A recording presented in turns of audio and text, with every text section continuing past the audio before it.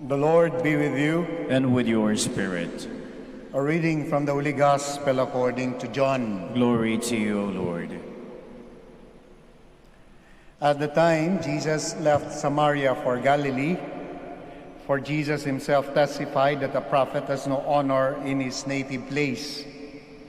When he came into Galilee, the Galileans welcomed him, since they had seen all he had done in Jerusalem at the feast, for they themselves had gone to the feast. Then he returned to Cana in Galilee, where he had made the water wine. Now there was a royal official whose son was ill in Capernaum. When he heard that Jesus had arrived in Galilee from Judea, he went to him and asked him to come down and heal his son, who was near death. Jesus said to him, "Unless you people see signs and wonders, you will not believe." The royal official said to him, "Sir, come down before my child dies." Jesus said to him, "You may go, your sons will live." The man believed what Jesus said to him and left. While the man was on his way, his slaves met him and told him that his boy would live. He asked them when he began to recover. They told him the fever left him yesterday about 1 in the afternoon. The father realized that just at that time Jesus had said to him, "Your son will live." And he and his whole household came to believe. Now this was the second sign Jesus did when he came to Galilee from Judea. Dear friends, the Gospel of the Lord. Praise to you, Lord Jesus Christ. Please be seated. Nung babasa ko yung Ebanghelyo, kababasa pa lang natin, I had some questions. Sapagkat yung binasa nating Ebanghelyo, there is a part in it that resonates very closely to people like us. Nasa business po kasi kami ng preaching. Nasa business po kasi kami ng evangelizing. Ang goal po namin, convince yung mga tao, maka-preach yung salita ng Diyos. At patuloy at mapalalim yung pananampalataya na makausap namin. Baga, the moment that we stand here, and then we open our mouths, and then we preach, yun po yung goal, mapalalim yung pananampalataya sa Panginoon. And we are in that business.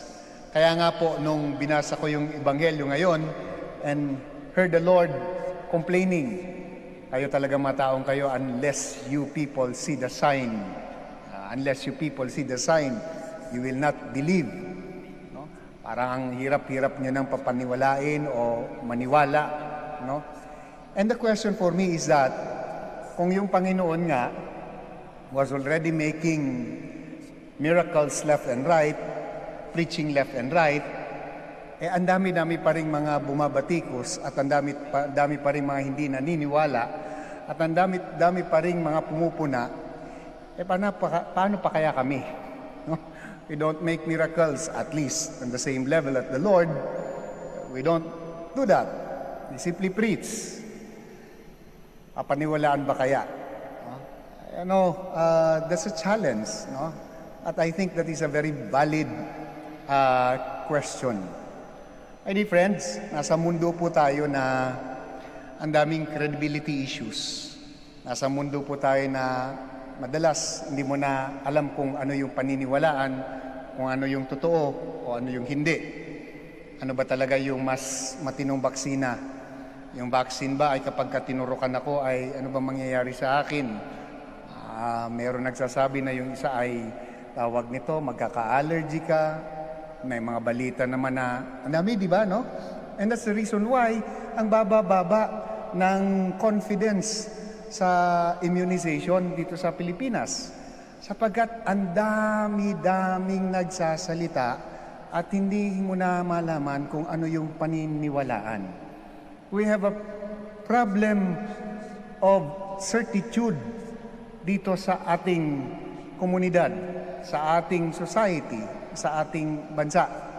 Ano ba talaga yung totoo, sister? No? Ano ba talaga yung totoo? Makakasama ba yan? Makakabuti? Ang dami-dami nagsasalita, no? Just Google it. Just look at the YouTube, sa mga Facebook account ninyo. Hindi mo na malaman eh. Kanina po, before, because I often met with our workers every Monday para konting pep talk, konting tanong, konting direction. I asked them the question, ilan po ba sa inyo, and I think I was only talking to the facilities management group, siguro nasa 25 sila. Sabi ko, ilan po kaya sa inyo yung kapag ka-available na yung vaccine ay magpapaturok? Isa lang ang nagtaas ng kamay. At nung tinanong ko, ang sagot sa akin, hindi po kasi namin alam kung ano yung totoo. Ang dami-daming nagsasalita. Ang dami-daming kung ano-ano yung mga tawag nito, kung ano-ano yung mga posisyon. We don't know. We have a problem of truth, at least yung maliit na truth dito sa ating society. Hindi lang po yan sa baksina, sa maraming issue pa po. Kaya ang hirap ng tawag nito mag-preach sapagkat di rin malaman kung yun ay lumalalim sa kanila. If it's happening in our time, it was also happening in the time of the Lord. Yung kalahati po nun, maliban doon sa tawag nito, doon sa ang dami-daming mga nagsasalita, ang dami-daming nagpo-post, ang dami-daming yung mga mema sabi lang post kaagad, no? It affects, no? Yung pangalawa po, yung kahati nito ay yung believability, no? Meron pong regression nag-diminish yung tiwala sa mga institusyon, gobyerno, simbahan, bumagsak, no? Yung believability nitong mga institusyon na dati-rati kapag sinabi mo ang utos ng pare, hindi mababali. Ayun po, na-challenge na yon. And rightly so naman po, no? Hindi naman sa lahat ng pagkakataon. So we have also a problem of credibility. Ngayon, pag tugmain mo yung dalawa na yon, may problema ka sa kredibilidad, ang dami-dami pang mga nagsasalita, ay magulo talaga. And that's the reason why, my dear friends, hopefully, one of our prayers sa ating Lenten season ay yung magkaroon tayo ng disposisyon ng paghahanap ng katotohanan sa ating mga puso at sa tulong ng ating Panginoon. It's a difficult task, no?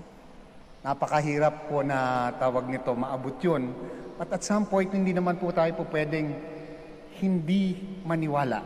Di ba? Lahat tayo naghahanap pa rin ng mapangahawakan, naghahanap pa rin tayo ng mapagsasandalan, naghahanap pa rin po tayo na kapag nagsalita sa ganito, chances are totoo yan.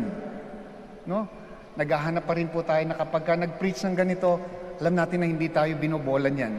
Alam natin na may laman yan, may totoo yan. No? And also at the same time, another challenge to us is that before we speak up, I think the Lenten season is asking us to pause for a while. Totoo ba yan? Makakabuti ba yan? No? Kapag ba ako'y nagsalita, makakadagdag ako sa gulo o makakapagpalinaw?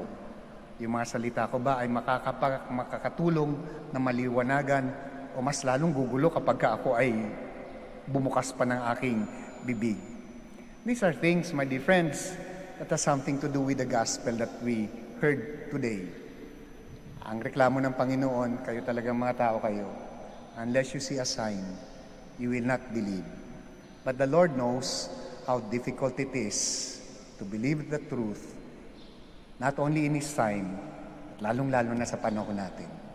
That is a challenge for us, but the grace of God, the truth, the way, the truth, and the life will continue to guide us. So for those who seek the truth, you will find it, and the truth will also find us. And when that happens, then we know that the grace of God is with us.